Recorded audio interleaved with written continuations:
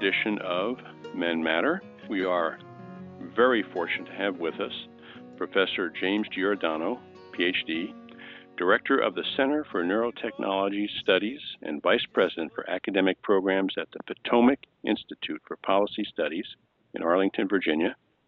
He is a Fulbright Professor of Neuroscience, Neurotechnology and Ethics at the Human Science Center of the Ludwig-Maximilians University in Munich, Germany, as well as a Research Professor of Neurosciences and Ethics in the Department of Electrical and Computational Engineering, University of New Mexico at Albuquerque.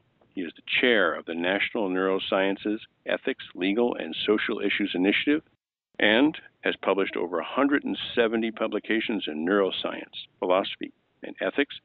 His recent books include Advances in Neurotechnology, Premises, Potential, and Problems, and Maldinia, Multidisciplinary Perspectives on the Illness of Chronic Pain, as well as Pain, Mind, Meaning, and Medicine, and Pain Medicine, Philosophy, Ethics, and Policy. His ongoing research addresses the use of advanced neurotechnologies to explore neuroscience of pain and neuropsychiatric spectrum disorders and the neuroethical issues arising in and from the use of neuroscience and neurotechnology in research, medicine, public life, national security, and defense. Dr. Giordano, welcome to the program. Thank you so much for being on. Oh, thank you for having me on. It's a real pleasure both to talk with you and to speak with our audience. You and I spoke before, and I think and a lot of the public, a lot of listeners are concerned about recent events in the world, but I think a good place to start here is, and I certainly don't have the depth that you do, could you give us an explanation of the concept of and the field of neuroethics? Absolutely. You know, if we look back over the past 25 years, 30 years, the field has particularly come to be regarded as neuroscience, the brain sciences, have really come together in a crucible of interdisciplinary thought, use of various techniques, tools, and technologies that in some ways have spawned new theories, in other ways have generated new approaches, new methodologies, and even new tools, brain technologies, neurotechnologies. These don't exist in a social or public vacuum. They exist as part of society, nested within the world stage. And, you know, in many ways, these techniques, technologies, these approaches, even the general research agenda itself, is probing at something that is precipitously important for the human condition. It looks at what we are. It looks at the human being, not in isolation. Certainly it looks at organisms that have nervous systems, that have brains, that in some way may and very often do, or likely do, instantiate some form of consciousness in the thing that we call mind. That's profound. That's a philosophical question as much as a very practical set of applications. But how we regard things that have a brain and are a mind, that manifest consciousness, some idea of free will, then also gives rise to a whole host of moral, ethical, legal, and social issues, questions, dilemmas, problems, and potential resolutions. And of course, we can also use neuroscience and its technologies to probe the way we think, to probe the way we create various cognitions that help us to interact and intuit with each other and our relationships, and perhaps what we call morality. That being the case, we can then nest within that reality this field, neuroethics. The term was first used by philosopher Adina Roskies in the late 1970s, and it was primarily used within academic circles to define the general ideas of utilizing neuroscientific approaches to study morality, and also to address some of the issues that occur in neuroscientific research and its applications.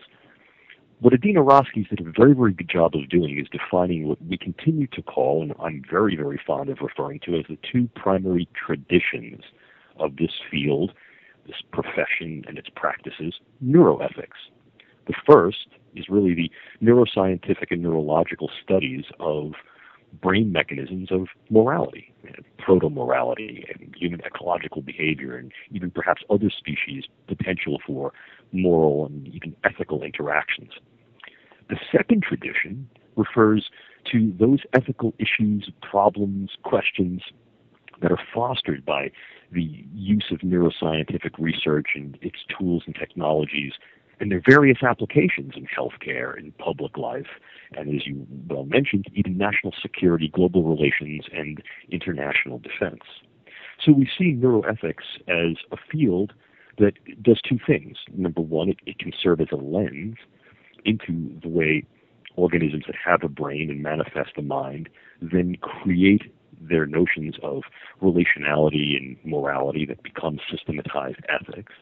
And it can also be both a lens and a mirror to then re-examine the way we, humans, engage neuroscience and its tools as a human endeavor to affect our healthcare, our relations with others, inclusive of other people, other species, and may in fact be also utilized by a variety of social agenda, inclusive of public life, daily interactions, economics, and national defense. That's a very complete explanation. I think it's also easy to follow because although very, very specifically addressed using the language of neuroethics, I think you've hit on what the majority of the public sometimes goes through their mind on these various topics when things occur in the public eye that produce very emotional response. The recent tragedies certainly come to mind in Wisconsin as well as Colorado, and hit on something that I think might be a good intro for the use and application of this in the public venue, which is where most of the attention is focused now.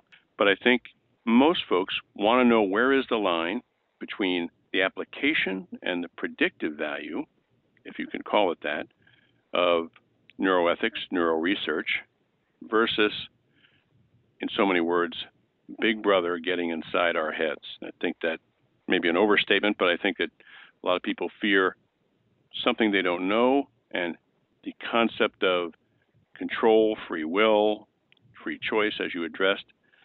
How do we address that to people? One, from don't be afraid of this, and two, where is a practical application likely to spur more attention and confidence in this field? You've opened the proverbial Pandora's box of neuroscience, neurotechnology, and neuroethics, and I'm really glad you did. Your first comment about let's teach people not to be afraid of this, I want to add something to that. I think what's important is that we really need to communicate two things. Number one, a deep and abiding respect for the fact that neuroscience and neurotechnology can be very, very potent tools in terms of the way they're used and also in terms of the way they may be misused or, frankly, abused.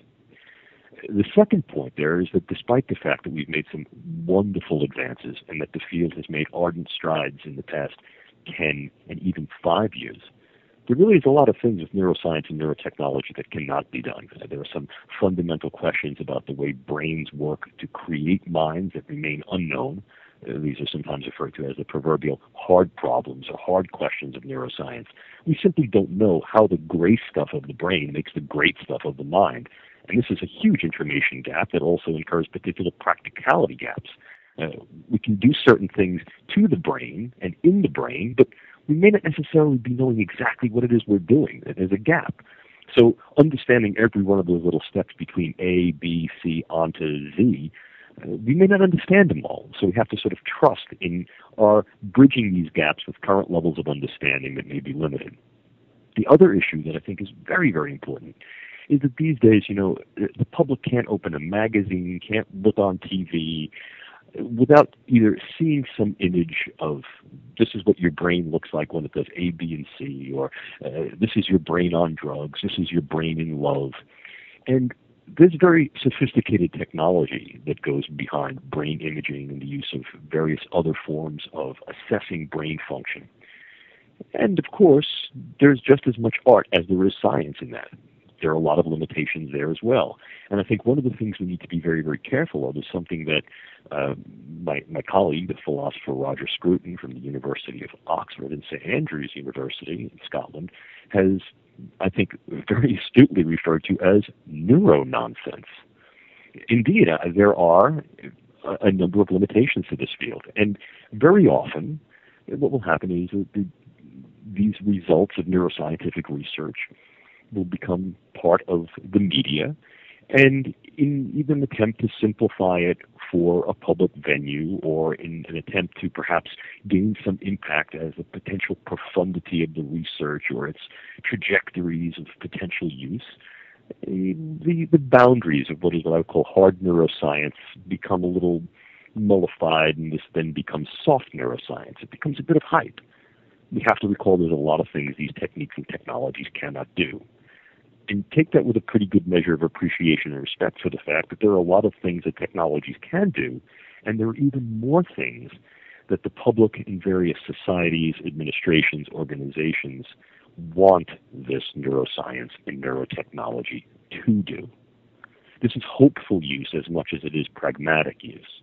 And this then gets us into your second question, which is then bridging those gaps, or at least appreciating the gaps and acknowledging the realities of what we can do with neuroscience and its techniques and technologies, what we can't do, and what we should do in between. So if we begin to discuss some of those things, I think that you've hit on a very interesting point. When you have instances such as Columbine, Wisconsin, Colorado, the public is stimulated, they're aroused to turn to neuroscience, neurotechnology, and those of us who do neuroethics, and say, do something. Why can't you do something with this technology? Can't you predict this? Can't you stop this? And in some ways, the answer is, yeah, there are a number of things that can be done to be able to afford some level of prediction, but this is speculative. The other issue is, well, can you really assemble sufficient enough neuroscientific and neurotechnological data about someone or a group of people to be able to then ethically inform the law, to be able to intercede and intervene before some activity or perhaps even crime has been committed? And if you sniff deeply here, this has a Minority Report sniff to it. So this is an interesting balancing act between scientific capability and technological competency, and some of the limitations we have with regard to translating what science can do and the technologies can achieve into the realm of the legal. So the other question that arises here is, well, we sort of want neuroscience and neurotechnology to provide relative protections for our security and at the same time perhaps advance human flourishing. We like that. Of course, the other side of that coin is that we also want our libertarian freedoms and want to hold on to those values very, very strongly as part of our protective public and inalienable rights. How do we navigate that center line? This is what neuroethics and this larger project called NELSI, which is Neuroethics, Legal and Social Issues, agendas are explicitly dedicated to doing. So I think one of the things we might want to do for the public is address some of the different types of neuroscientific and neurotechnological approaches and just generally describe what they can do, what they're aimed at doing, and what some of the limitations may be as well, at least in broad terms, that help your listening audience to better orient towards the realities of what the field is all about. Would that be of interest? It would, and I think that to capsulize that, if I might, I'm not trying to diminish the volume that you gave, and I think that's a very excellent explanation. Often people need to hear something like that to say, yeah, that's what I meant to say. What approaches are being most often used, or what do you feel are the most valuable ones right now to, one, conduct neuroscience research for a practical use, in the sense that it'll be, as you say, in a legal application or a personal health versus mental health arena? How is this approachable to the public in a sense that they don't feel, as we said before, the big brotherish? Because I realize people are always welcome to watch various scientific programs on, oh, look at this wonderful research into Parkinson's or Alzheimer's or dementia or certain neurobiological states that disease often comes to the fore, and people are very interested in how that process works. When it encroaches, as you said, into free will, or where do our choices become identifiable and, as you Minority Report things, so to speak, where do we say here's a practical application, and you should be comfortable with this and it will help us, but that gray zone of predictability, stop it. What's the most practical research means to come up with practical applications, acceptable practical applications for the public? Sure. There are really three questions in one as I hear it, and please correct me if I'm wrong. What is the neuroscience research agendas that are translatable into medical use, public use, and perhaps even defense and legal use? And then of these dimensions, how can the public really navigate this groundswell of information that's coming up to be able to say these are the things that really seem to be the most viable and have the most what I would call protective or valuable resource for various aspects of the public, their health, their security, their protection, their flourishing. Would that synopsize the question pretty well? It does. And the third thing I think to enhance on that is I think a lot of folks, and I even see it in my own practice, where people worry about, for instance, side effects of medications, et cetera. Sure. And to capsulize that would be, I think people are afraid in general as technology advances and so much is being learned. Perhaps a base question, are we predictable? That's a good thing. But in the same spectrum, are we controllable? Which is a scary thing. Wonderful. And I think that's the perfect lead-in actually to our first question, which are what are the domains of neuroscience and neurotechnology that have, I would say, the best throughput for application. In general, what I think would be a good thing to equate the listening audience to is the fact that we're really dealing with two major families of neuroscientific and neurotechnological interventions or approaches. The first are what we call assessment neurosciences and neurotechnologies. They're really geared toward assessing brain function and nerve function. In this broad category, you find different forms of neuroimaging, and these are very, very popular, just both in terms of their potential utility and also their limitations right now. So you see things like functional MRI, magnetic resonance imaging, single photon emission computerized tomography, what is referred to as SPECT, positron emission tomography, which is known as PET, computerized tomography or CT scanning.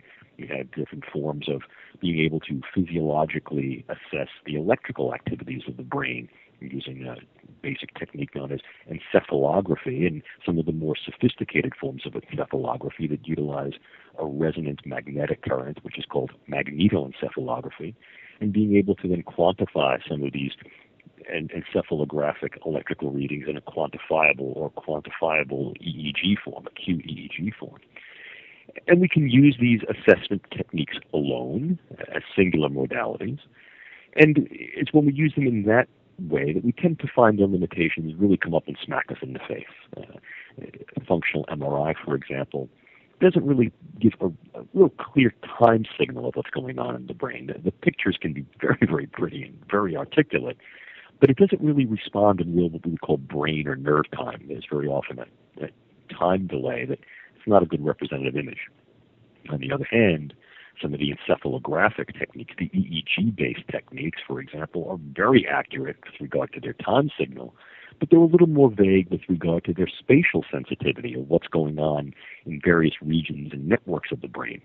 So if we put these things together, you see we get a combinatory effect that's much more clear, much more salient, I think is much more reliable and valid. And we just don't use those types of things alone either. We can also then harness these to neurogenetics.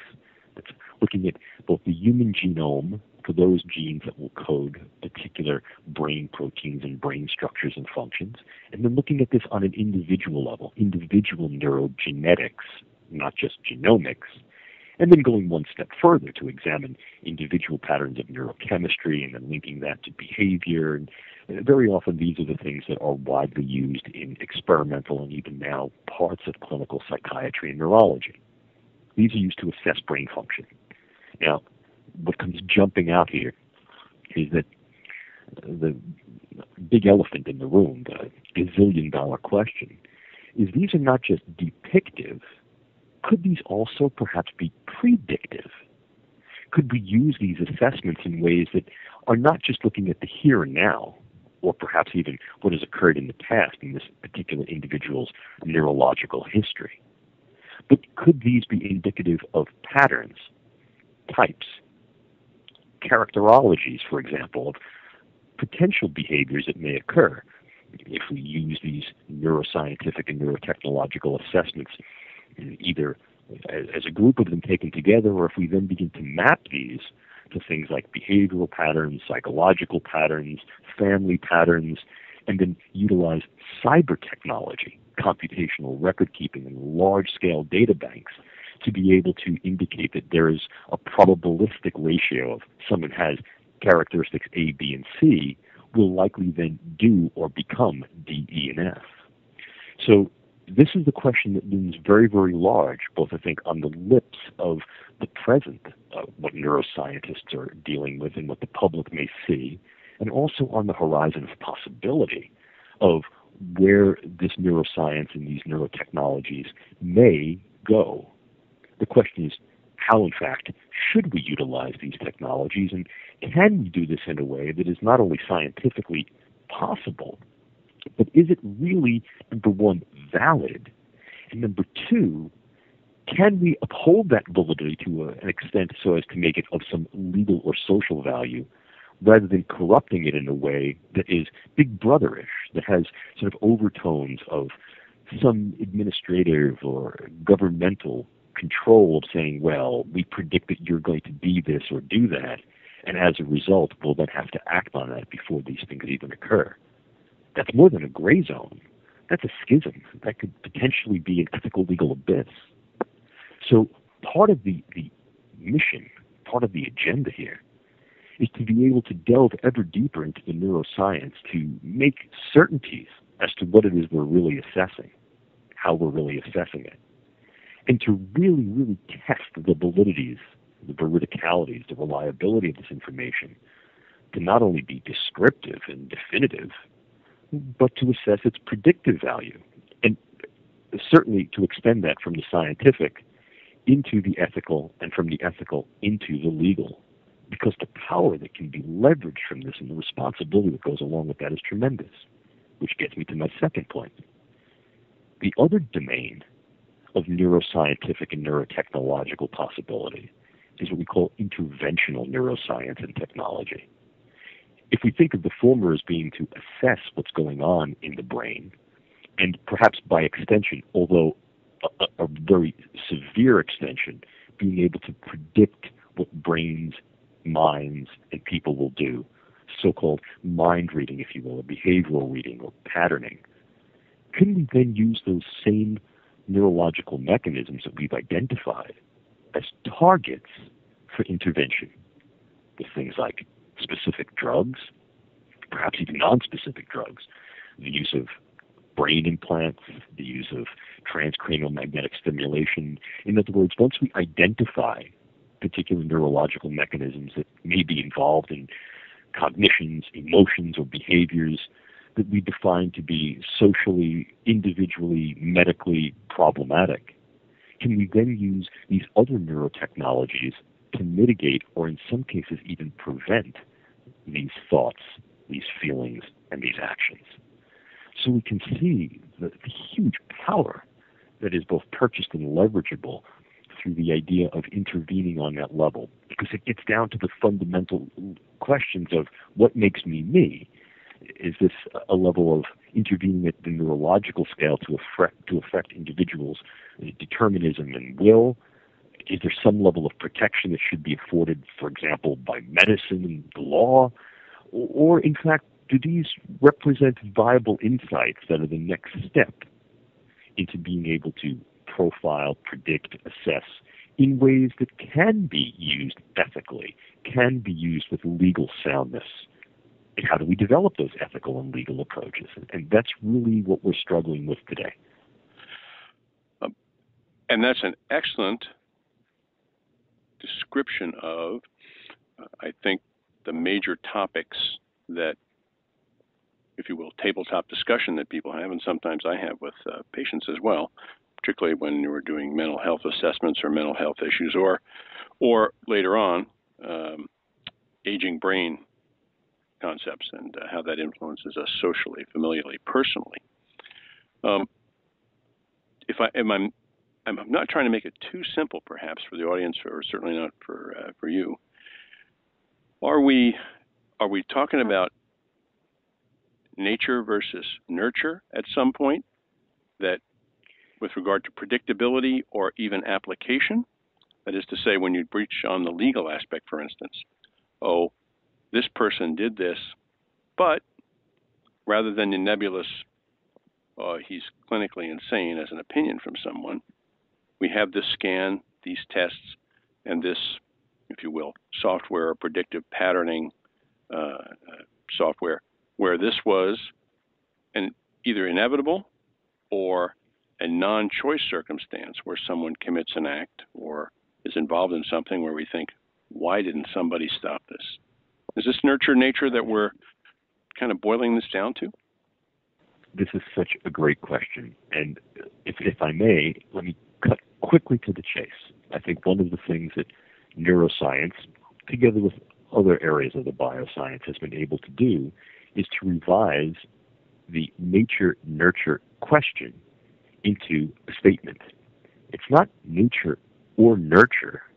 It's nature via nurture.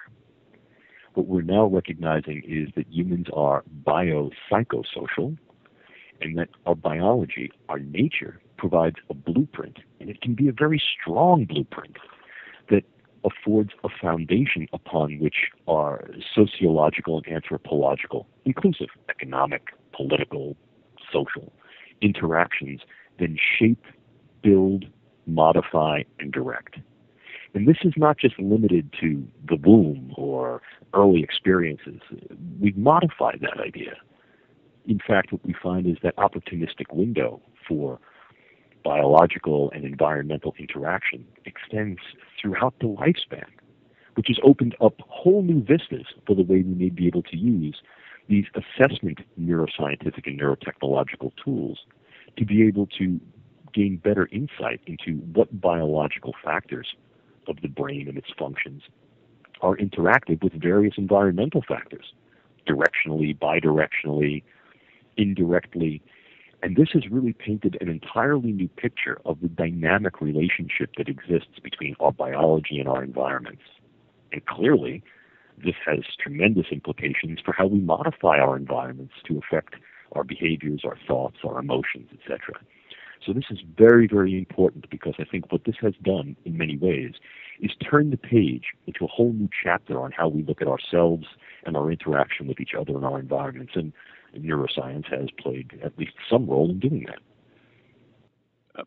In that vein, is there current research that you're doing, or a direction that may be getting quite a bit of attention with regard to the nature via nurture?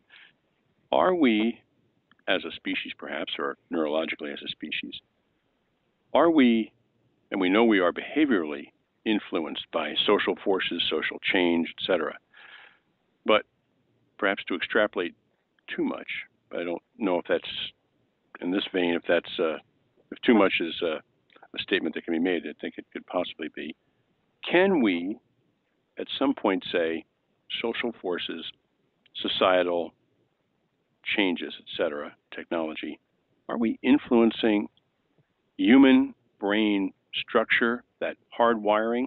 Are we changing? Is this sort of I'm not trying to move too far ahead, is this an evolutionary change with regard to how we handle information and interact with each other? Again, I think with this opens a tremendous new realm of vistas. One of the things that our group here at the Center for Neurotechnology Studies, and also our group in Munich at the Human Sciences Center, is really looking at is the concept of the human in transition, rather than looking at the human being along a somewhat more dogmatically fixed line that says, well, this is the human as static, non-changing. We look at this in a more anthropological realm, which I think takes into account that humans are evolving. And one way that humans are evolving is via the environments and all of the accoutrements and artifacts that we create, science and technology being one of them, neuroscience and technology being one of those. So one way to look at it is to draw the arrows in both directions.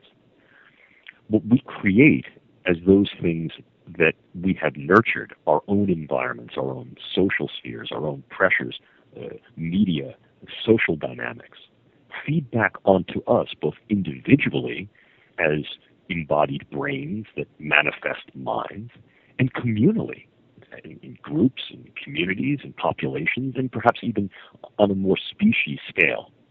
So what we really are seeing is this progressive and iterative dynamic change in the human condition, the human predicament, and arguably the human being, inclusive of the brain, as a consequence of the environments that we make, that we respond to, and of those approaches in science, technology, etc., that we then apply in those environments into ourselves.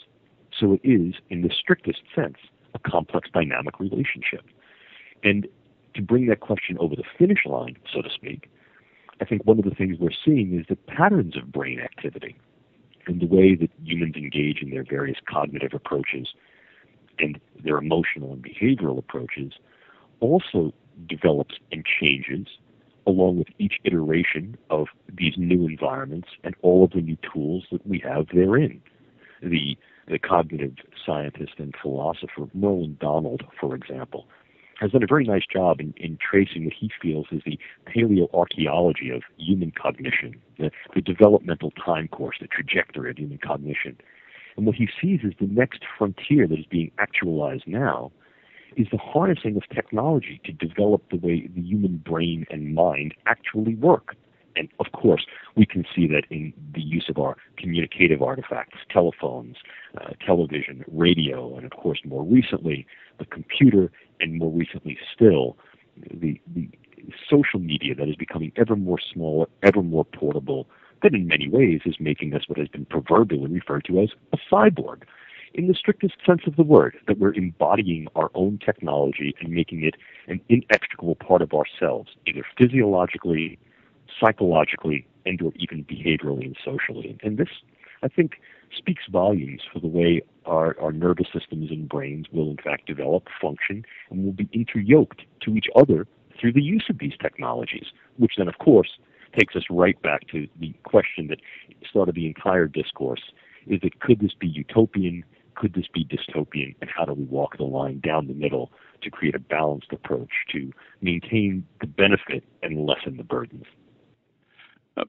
And that's an excellent point, one that I've actually had discussions with people, particularly the items that are appearing in both perhaps not as much as I've read in medicine, but psychological, psychiatric, and even social media, that perhaps we are already, to a degree, cyborgs, particularly the generation following behind those of us in the plus 40 crowd who don't really see technology as this new arrival, but it was there when they arrived, and it's just the same as any other tool, a fork, a tree, an apple, a road, that it's just a part of things.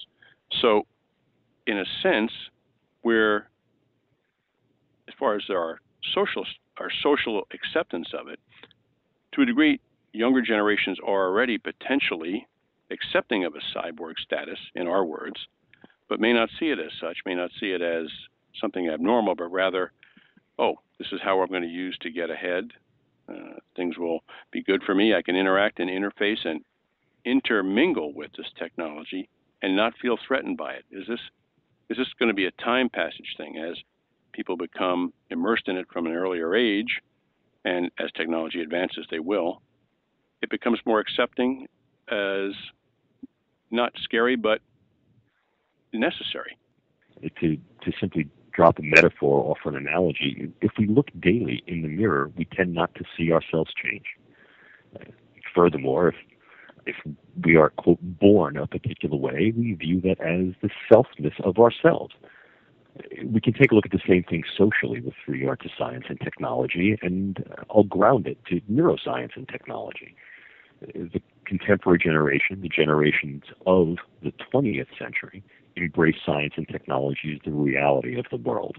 I think the idea of the 20th century as being the century of technology, coming after the Industrial Revolution, is a very realistic depiction of what our social anthropology is all about for the century that was, for example, 1900 to 2000.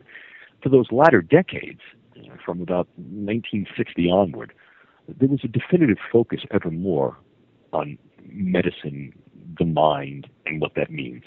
A resurgence, for example, in psychiatry, the actual coining of the term cyborg in 1962, 1963, the idea of the machine self being advanced through the computer generation.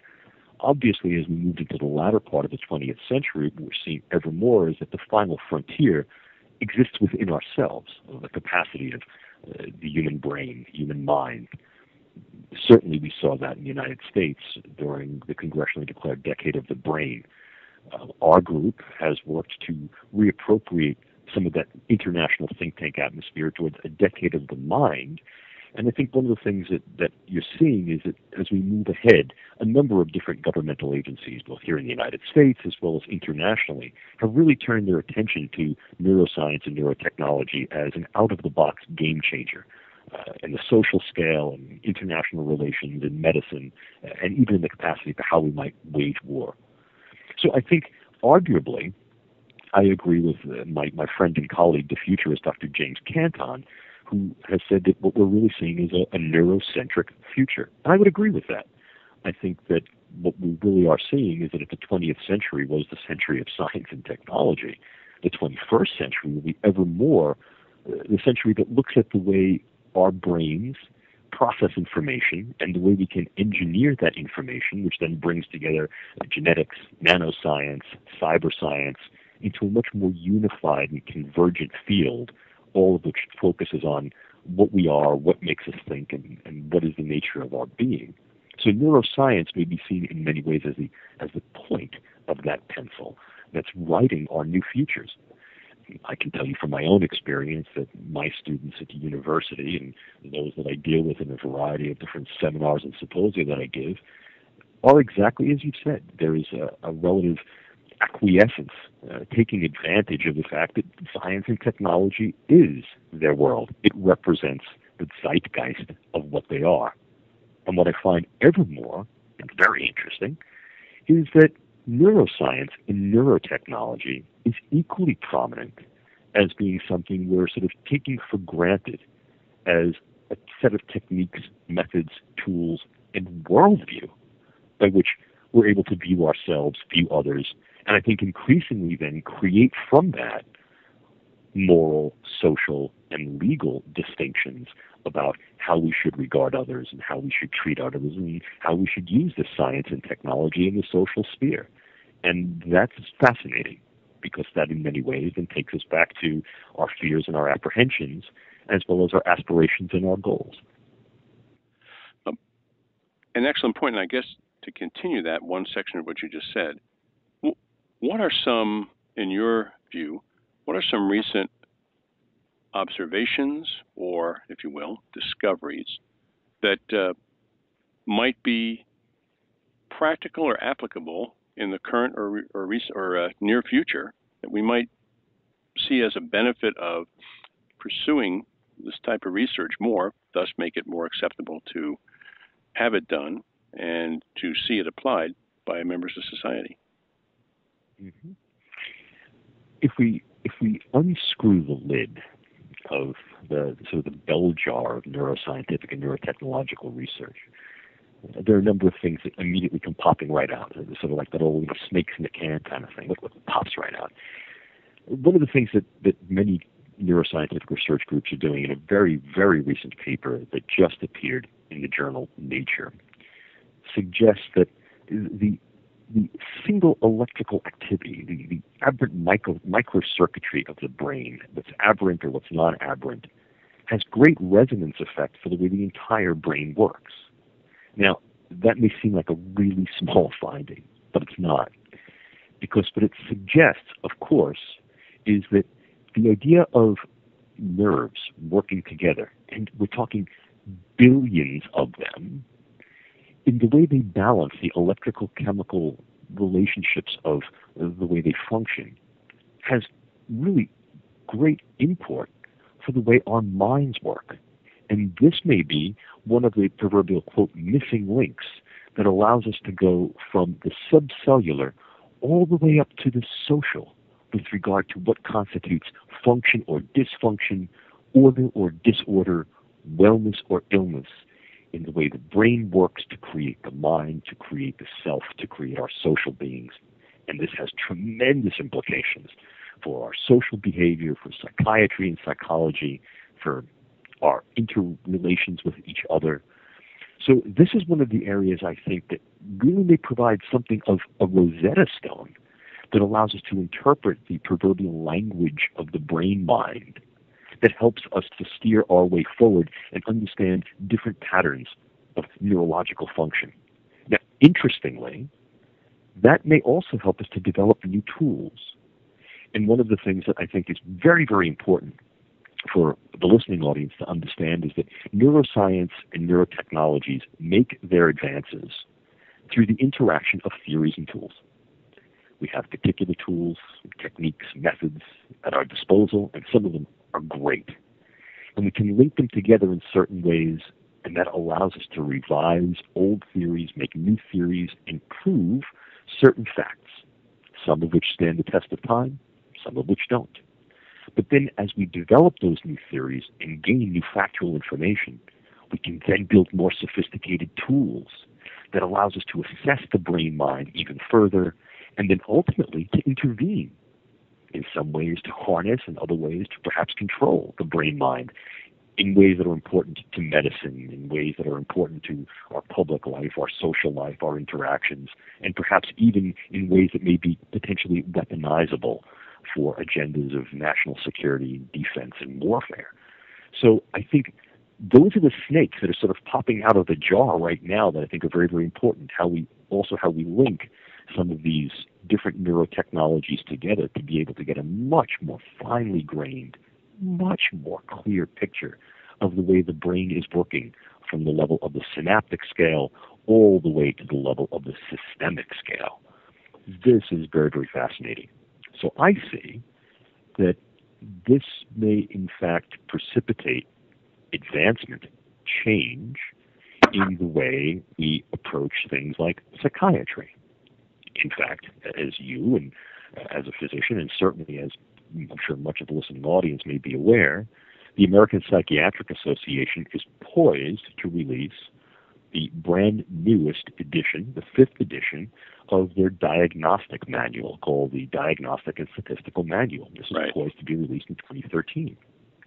This will have a huge ripple effect, because one of the things it'll do is it'll reclassify a number of psychiatric conditions, classifying some things as more normal than they were before and classifying other things as disordered and abnormal. Well, this is not just medical, this is obviously also social. But one of the things that this new edition strives to do is to rely, at least implicitly, upon the groundswell of neuroscientific and biological information that's been afforded over the past 20 years. So increasingly what we're seeing is a turn to neuroscience and its methods and its techniques to be used in ways that are both diagnostic and in ways that are therapeutic within psychiatry, which then spills over into other areas of medicine. Which gets us back to a question that you asked a couple of minutes ago, and I'd like to really return to it if I could, and that's the question of informing patients. A lot of these techniques and technologies are brand new, and as such, they smack of that newness. I think there's an excitement there, but those are also potential causes for worry.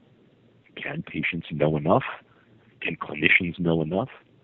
Is the research mature enough to translate into clinical care? In many ways, we want that to be the case because many of these technologies offer, if not great hope, certainly real potential value for the treatment of heretofore intractable neurological and even psychiatric conditions. You mentioned before, and very rightly so, Parkinson's disorder, certain forms of dementia, inclusive of Alzheimer's dementia, perhaps certain manifestations of Huntington's disease, other forms of neurological, motor, emotional, and degenerative disorders, and certainly a host of psychiatric conditions, inclusive of things like depression, certain forms of anxiety, and the difficulty we're facing with being able to treat psychosis and the schizophreniform disorders, schizophrenia and the like. So there's great hope here. My own field, one area that I've spent bulk of my clinical and basic research time has been in pain care. Can we, in fact, harness our understanding of the nervous system in the brain so as to develop more effective therapeutics against pain, mitigate pain, in some cases, prevent pain altogether, perhaps even eliminate pain in a way that is more broadly socially applicable, and do so without adverse side effects that we know can occur through the use of opioids and using a number of drugs together with risk of addiction and all the host of adverse effects that cascade along. All of these things are on the horizon of not only possibility, but of reality. Many of these things are currently available to us right now. And the question is not so much if we can do these, because the answer to that question is yes, we can, to a greater or lesser extent. The question is, how should we proceed?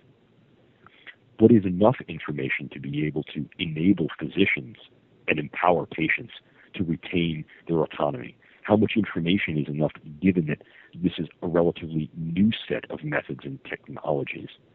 Are we willing to take some of those risks and accept them freely, or create real institutional responsibilities and we recognize that we're on the cutting edge to then translate these things into viable care to help those who suffer, and yet be equally legally and ethically responsible for the very real possibility that side effects might pop up 2, 5, 10 years down the line that were unanticipated because we simply didn't know yet the way the brain works or the way these particular techniques and technologies would interact with the brain. Is the benefit worth the burden? Or as one of my esteemed colleagues, Dave Reese, likes to say, is that juice worth the squeeze? And I think in a lot of ways it is, but only because there's great power to help there. And if I can paraphrase Faust, with great power comes great responsibility. So the neuroethical question is, are we in fact ready to accept the responsibility? Who will shoulder that responsibility?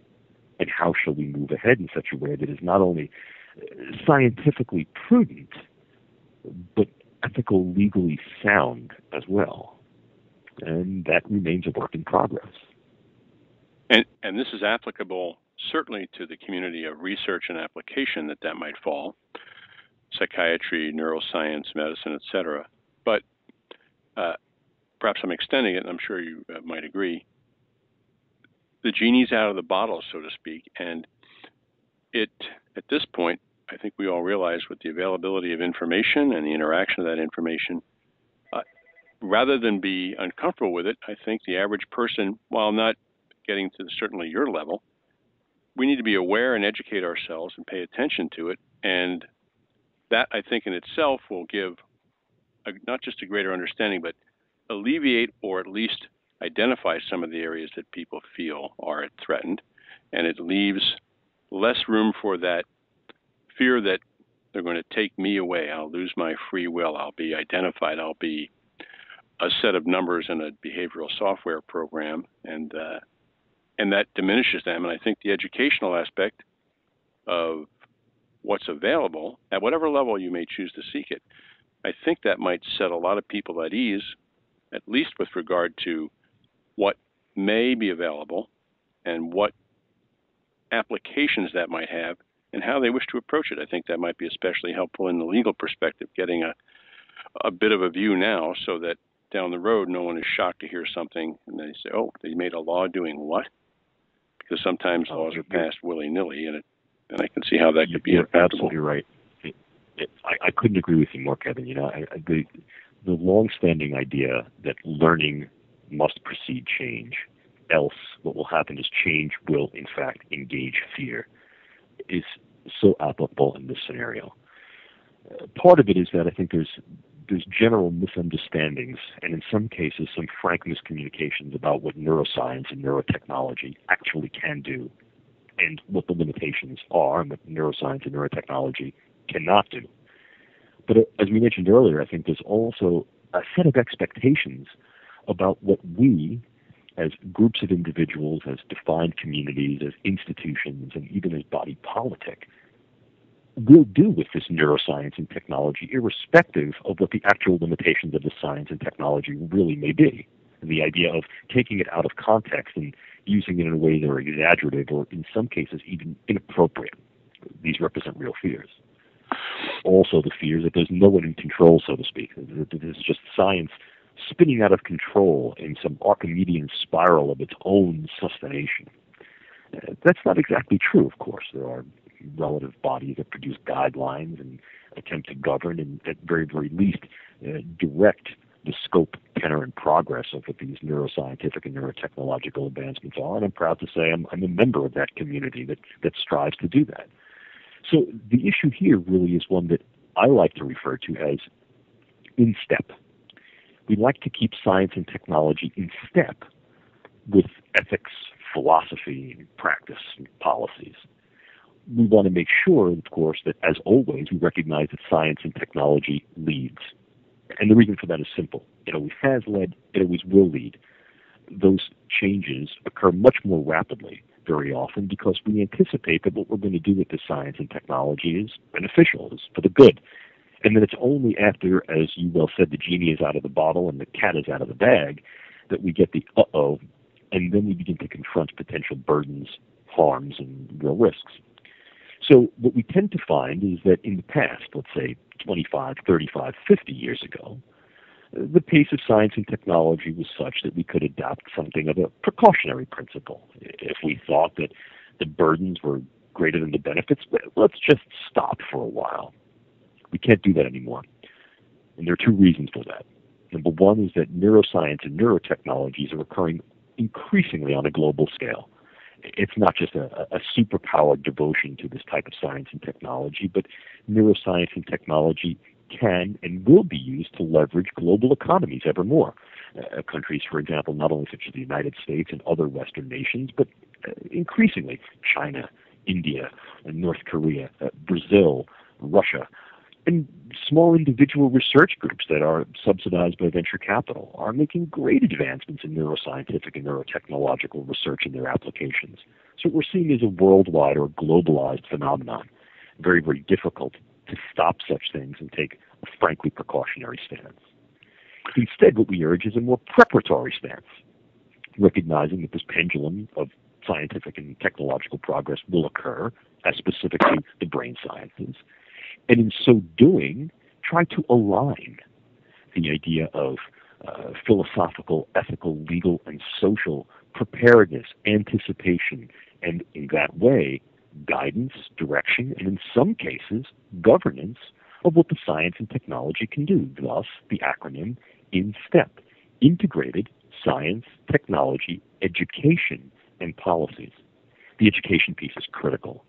And I must tell you that in some ways, to sort of assuage the worries of the listening audience, this is not just my ramblings. The idea of a much more forthright, proactive approach to educating not only the professionals who are involved in the field of science, technology, ethics, philosophy, policy, and law, but bringing up the public awareness so as to create much more of an informed public in the spirit of caveat emptor, so as to decrease unnecessary anxieties and also to mitigate and balance unnecessary or expanded anticipations about what the science and technology can do, is really part of the mission of 21st century neuroscience and neuroethics. I have the pleasure of working with my colleague in the UK, Dr. Malcolm Dando, to instantiate this worldwide program in neuroscientific, neurotechnological, and neuroethical education on a variety of levels, certainly within academia, literally from the pre-high school all the way up to formalized programs that look at these issues in the professional fields, but also as part of the new worldview, a sort of more neuroscientifically informed Weltanschauung, if you will, a worldview that incorporates neuroscience and neurotechnology as at least one of the viable spirits of the time that must be built upon fairly broad public exposure, rationale, communication, and at least generalized understanding of what neuroscience seeks to do, cannot do, and what we as individuals, groups, publics, and perhaps even a population should do with the tools we have, the knowledge we possess, and that which we lack. And that's a fabulous overview, and that couldn't have summed it up any better. I think that's an excellent way to approach it as a totality. To boil that down, I guess, simply, the old expression, get up to speed, things are changing so fast, you better be at speed in order to get up to speed, it sounds like. So in that simplified expression, what would be a good way, maybe not the best or maybe a starter, how would the general public or someone concerned about this or someone who wants more start off, maybe intermediately look, and of course the higher levels are probably available to those who are already in the field. Where would someone start and say, I'm going to go to this conference, read this book, find this site? What's a good way for someone to ease into this and at least get even the terminology down so they're not listening to something or seeing it on TV and going, what the heck is that? Sure.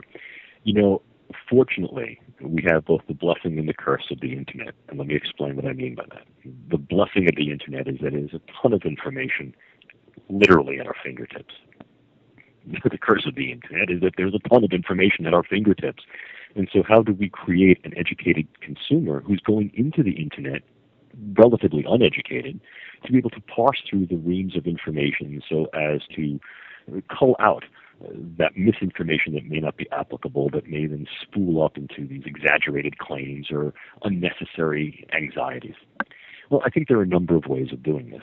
I think one of the things that is important is to go to what I would call only stringent academic sites on the Internet. There are plenty of people who are blogging about neuroscience and neurotechnology, and I must tell you, of course, I'm one of them, and several of them are quite good. I don't really think I'm in a position right now to recommend that individuals go to any one particular blog site. But one thing I would recommend that people do is look at where certain blog sites are co-registered and co-listed. If they're affiliated, for example, with a large university center or an international organization, chances are that blog is going to be pretty good, and there's some real value and validity to what's being posted there. It's not just opinion. Not that there's no value in opinion, but I think it's not a good place to start. You want to start with some relative appropriation of the current factual basis that's out there and then work your way up. I think there are a number of very good informational sites that are available both on the Internet and through a number of print media. So, for example, there is the journal Neuroethics, which is published by the publishing house Springer.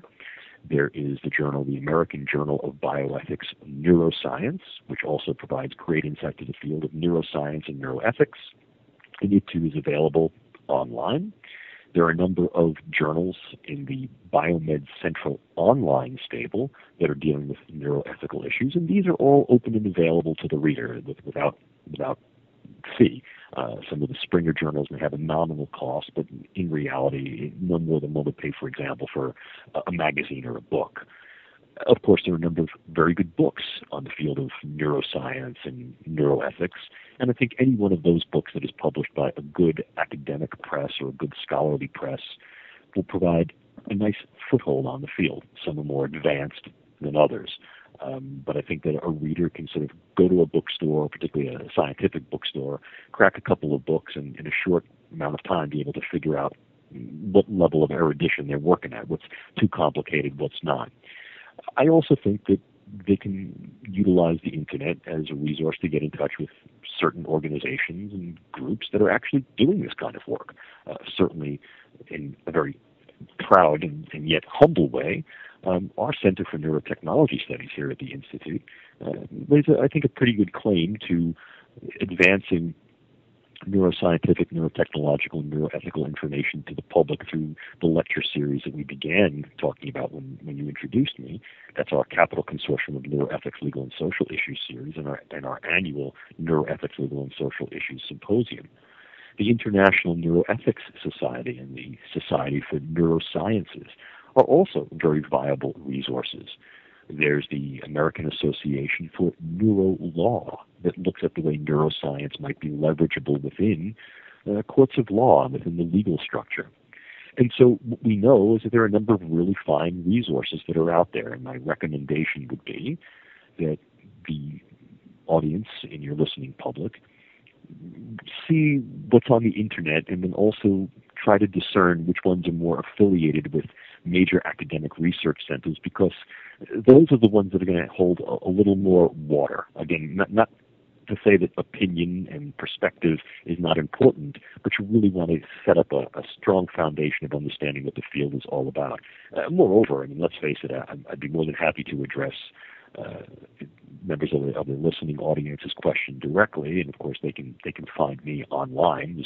You can just Google Dr. James Giordano or neurobioethics, and they can find me. And we like to have public forums frequently here at our institute, as do a number of other institutes across the country. There's the group at the University of Pennsylvania that has their Neuroscience and Society program. There's a wonderful program at NYU. There's a great program at Stanford University. So there are programs across the country. So again, for your listening audience, the internet is a great place to start, and that can then help them to navigate to those programs that tend to be most affiliated with academic institutions that will really substantiate the information that's available to them.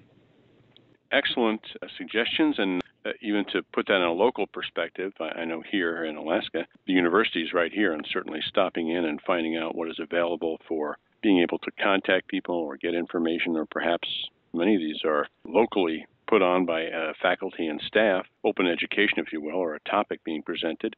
And there's certainly things that can be done at any university where you can find these out, go in, sit down, sort of get almost an audit in a capsule of a class, and be brought at least into the fore for what's going on. And I think that's a valuable asset too. A lot of this is community available. It's all freely put out by academics and universities who seek to have more people aware of it. They're interested in their field, and that's why they've become involved in it. Let me hit on one more thing here, and that is it would be great to have in the future, I'll invite you here, we'll pick a time perhaps in the near or whatever's convenient for you future, and it would be good, if you'd like, to have a call-in show. We'll have a brief intro and perhaps open it to questions. I would love that. That's something that I really enjoy doing. I think far too long, those of us who've worked in neuroscience, technology, and neuroethics have existed within the relative silos of the ivory tower.